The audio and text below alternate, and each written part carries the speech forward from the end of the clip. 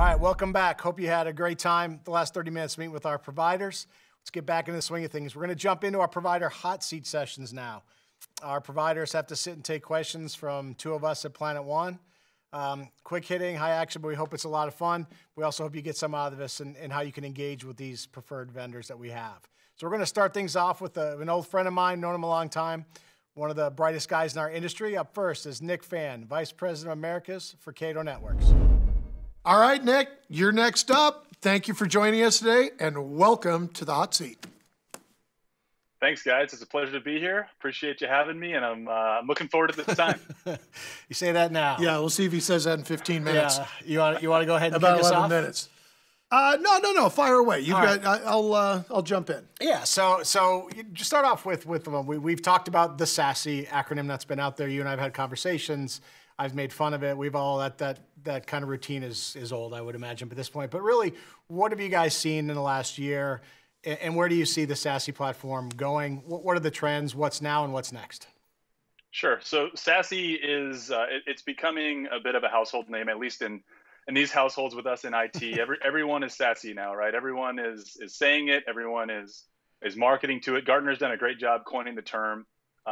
Cato's really been SASE for 6 years. We've been doing this for a long time, and really what makes a SASE provider truly SASE is really 4 pillars that Gartner defines. That it's converged, cloud native, global, and it services all edges. And by all edges, what I mean is the office, especially with COVID, work from home, the remote employees connecting via VPN, and also cloud and multi-cloud. So if a vendor is telling you they're SASE and doesn't do all 4 of those things, I would challenge whether they're going through a marketing hype cycle to try and capture some of your attention, or if they truly are going to be servicing your end user customer the way that they expect to be.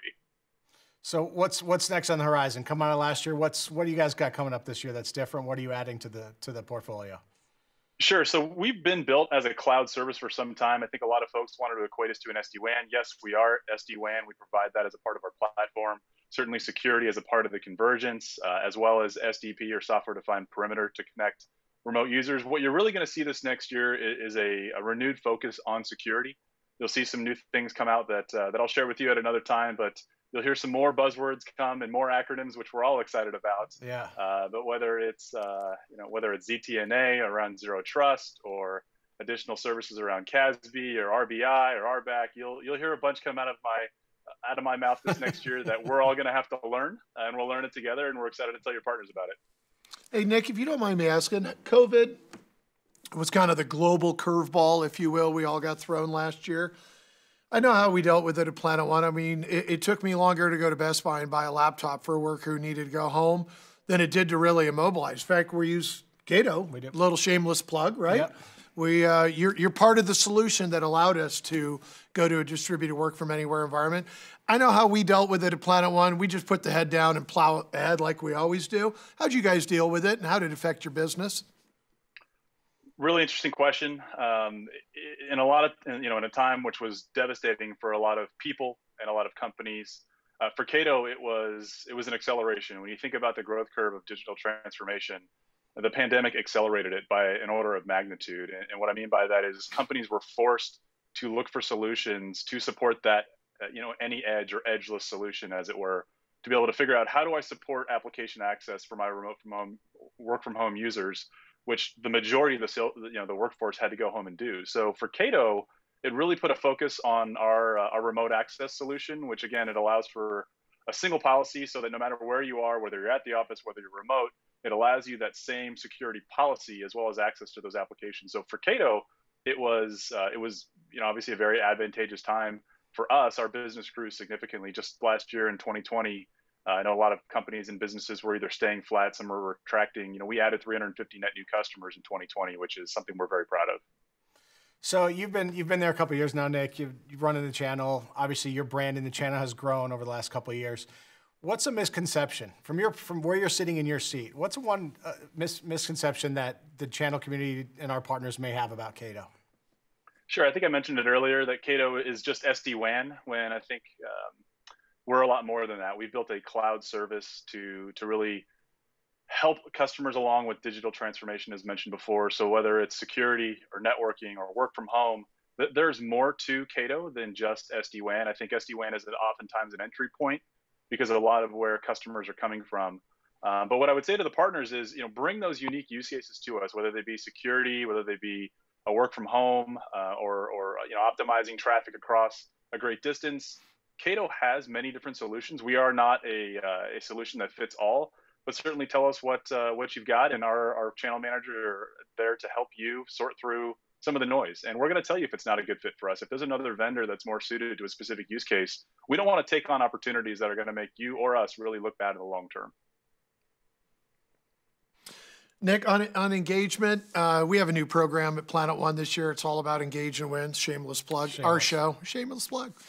And but how do the partners really? I mean, if you want them to take away something today, what do you want them to do? First steps. Give us some marching orders. How do we engage and win with you, and set the expectation of what that engagement looks like? Sure. So, we've been working with a lot of the PlanetOne team for some time, and you've got a fantastic technical team. Warpy, you've done a great job building the team. So Jason Morris is phenomenal. So what I would say is bring those opportunities, those complex opportunities, obviously first through PlanetOne, and we will be there to assist, right? So our main goal is to help sell shoulder to shoulder with the partners in the field. And the reason for that isn't because we want to become the salesperson and own it. We absolutely understand the partners. These are your customers. However, what we're talking about with Cato is a disruption. It's not something they've heard before. It's generally uncomfortable for some folks in IT because it can mean a change.